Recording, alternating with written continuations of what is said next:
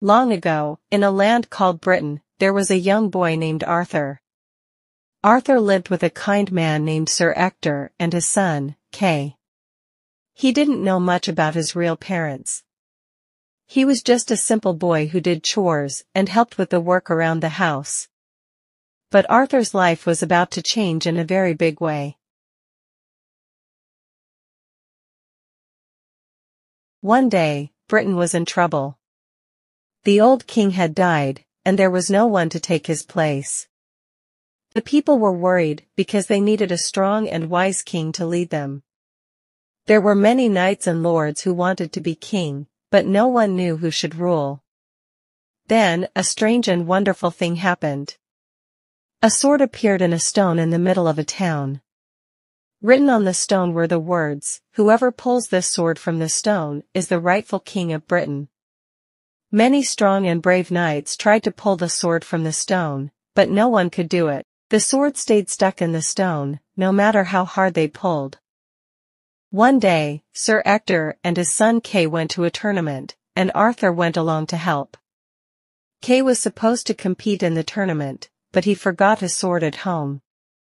He asked Arthur to go and get it for him. Arthur ran back to the house, but the door was locked, and he couldn't get inside. On his way back, he saw the sword in the stone. Arthur thought, maybe I can borrow this sword for Kay. He grabbed the sword and, without much effort, pulled it out of the stone. When Arthur brought the sword to Kay, everyone was shocked. They knew the story of the sword in the stone. Arthur had done what no one else could do. Sir Ector, Kay, and the other knights realized that Arthur was the true king of Britain. They knelt before him and swore to follow him. Arthur didn't know how to be a king at first, but he was a kind and fair person. Merlin, a wise old wizard, became Arthur's teacher and helped him learn how to be a good king. Merlin told Arthur that he was destined for greatness. Arthur was not just a king, he was the best king Britain would ever have. Arthur ruled from a great castle called Camelot. He brought peace and justice to the land. To help him rule, Arthur created the Knights of the Round Table. The Round Table was special because it had no head, meaning no one was more important than anyone else. This made all the knights equal, and they were all loyal to King Arthur. The knights were brave and true. They went on many adventures and fought for what was right.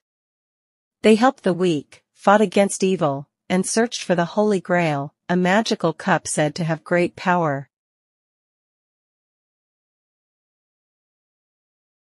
After becoming king, Arthur received another sword, called Excalibur. This sword was magical and very powerful. It was given to Arthur by the Lady of the Lake, a mysterious and magical woman who lived in a lake. She told Arthur that as long as he had Excalibur, he would be a great king and no one could defeat him in battle. Excalibur was not just a weapon, it was a symbol of Arthur's power and the hope of his people. Whenever Arthur went to battle with Excalibur, his enemies were afraid. They knew they could not win against the king with the magical sword. Arthur was a good king, and his people loved him. He married a beautiful woman named Guinevere, who became his queen. They were happy together, and Camelot was a place of peace and happiness. But not everything was perfect. One of Arthur's best knights was Sir Lancelot. Lancelot was brave, strong, and loyal. But he fell in love with Queen Guinevere, and she loved him too. This was a terrible secret, because Lancelot and Guinevere both loved King Arthur and didn't want to hurt him. When the secret was discovered, it caused great trouble in Camelot. The knights were divided, and some of them fought against each other. The love between Lancelot and Guinevere made King Arthur very sad, but he tried to be wise and fair, even in such a difficult time. As time went on, King Arthur's kingdom started to weaken. There were many enemies, both outside and inside Camelot. One of Arthur's enemies was his own son, Mordred. Mordred was a wicked and evil man who wanted to take the throne from Arthur. He gathered an army and fought against King Arthur. The final battle between Arthur and Mordred was terrible. Many knights were killed, and Camelot was destroyed.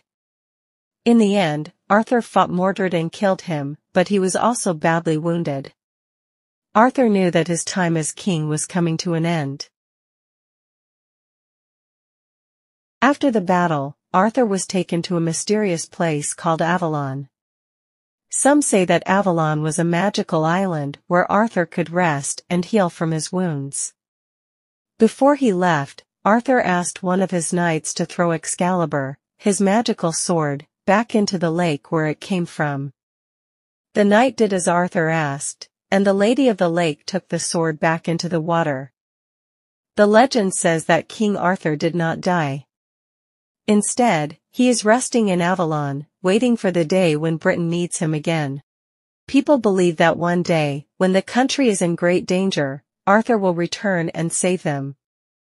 And so, the story of King Arthur is a tale of bravery, magic, and hope. Even though many years have passed, people still remember King Arthur as the greatest king who ever lived. His story teaches us about courage, justice, and the power of doing what is right, no matter how hard it may be.